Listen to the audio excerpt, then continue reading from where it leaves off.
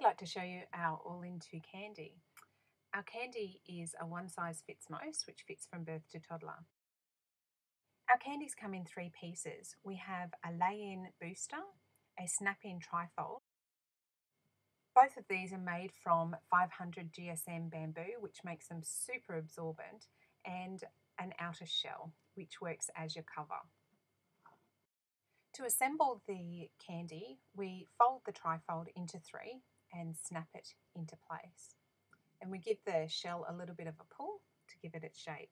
We get our booster, and what we do is for older children, we fold it in half and we pop it under the front for a little boy or in the middle for a little girl, just putting the boosting exactly where it's needed. Now, to put it on, our candies are a side snapping nappy, which means that the snaps do up at the side. So when we're putting it on a newborn, we'd be using the smallest snaps.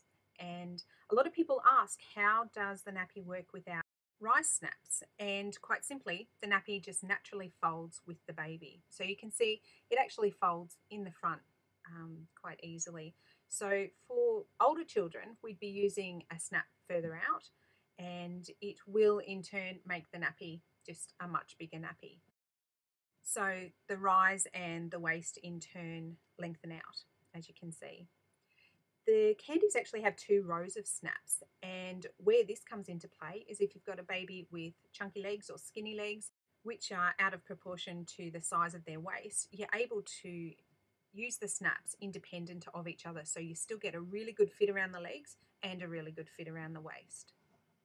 I have baby Oliver with me here today. He's 3 weeks old, and we're going to pop a candy on him.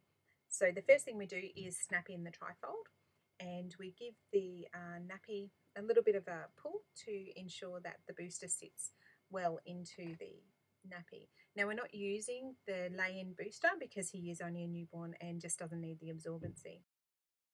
The important thing when putting any nappy on is to make sure that it's on nice and firm. Don't be afraid to give it a nice little tug, and you just need to check at the end that you've got a really good seal around the legs and around the waist.